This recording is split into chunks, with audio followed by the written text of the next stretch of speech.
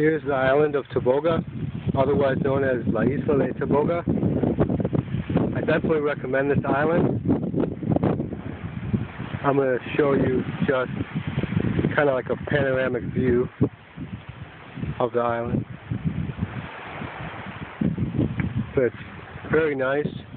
There's, I think, like 3 restaurants that I know of, and there are some hotels here if you want to stay the night here.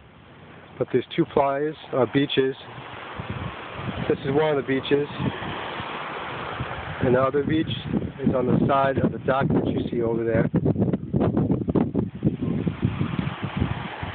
You can take a ferry from Panama City. I think it cost me $12 round trip. It's very easy to find. Any taxi driver will show you or take you there.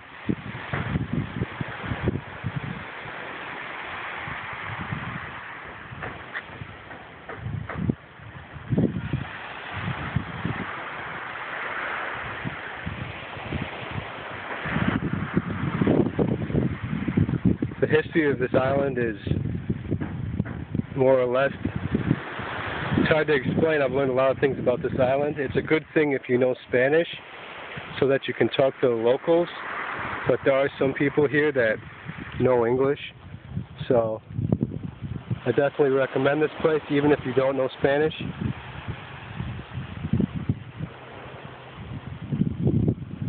If you like this video or if you have any questions, just comment this video and I will try to respond as soon as I can.